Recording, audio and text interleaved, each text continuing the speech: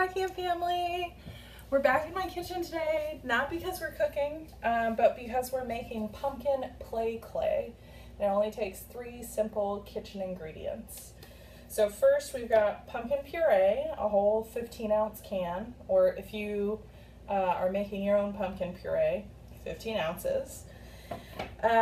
Cornstarch, 2 to 3 cups of cornstarch, depending on how thick you need this to be. And then some pumpkin pie spice to give it a nice scent for the holidays. So I've already got my pumpkin puree in here. Again, one 15-ounce can. And then I've got my 2 tablespoons of pumpkin pie spice that I'm going to mix in. And once that's mixed in, I'll start adding in my cornstarch.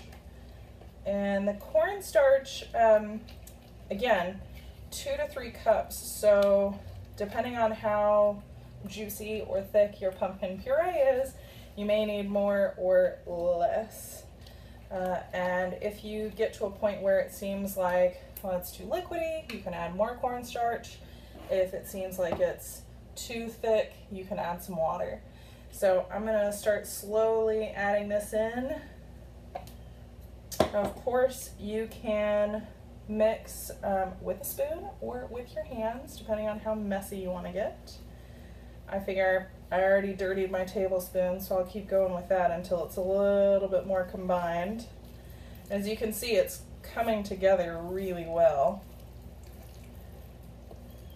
Now again, this is pumpkin puree, not pumpkin pie filling. So if you had a pumpkin that you wanted to cook that maybe you use to make a jack-o'-lantern and you wanted to use the body for something other than just composting it, you could bake it and turn it into puree, or blend it and turn it into puree. So as you can see, it's getting pretty thick, but not quite there yet. Not Play-Doh type consistency yet. Ooh. Again, messy, so doing it in the kitchen is good because there are always kitchen messes to clean up. Ooh, it's getting pretty thick. It's pretty hard to mix it with my spoon, so I think I'm gonna have to switch to using my hands, which of course is a big part of the fun.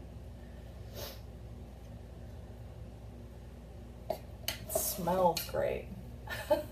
I wish that you guys could smell it. I wish we had smell-o-vision so you guys could get a good whiff of it.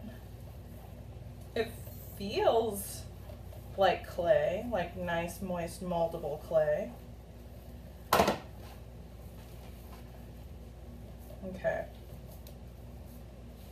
So once you have a nice dough consistency,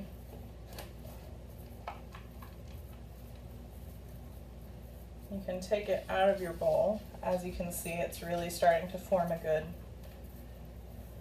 mush here.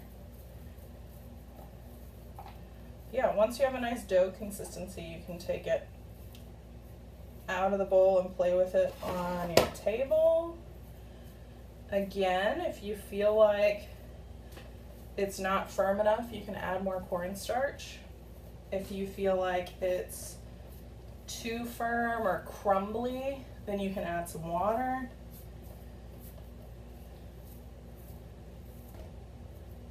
I'm trying to get kind of a pumpkin look because that's what I thought would be fun from this. Or maybe a jack-o'-lantern. Maybe I'll do a jack-o'-lantern.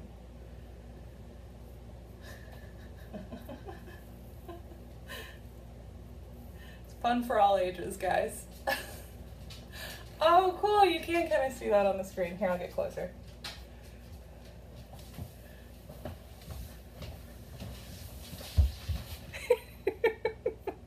So as you can see, it holds up pretty well. Again, pumpkin play clay. We hope you guys really enjoy this simple little sensory craft, and we'll see you guys next time. Bye!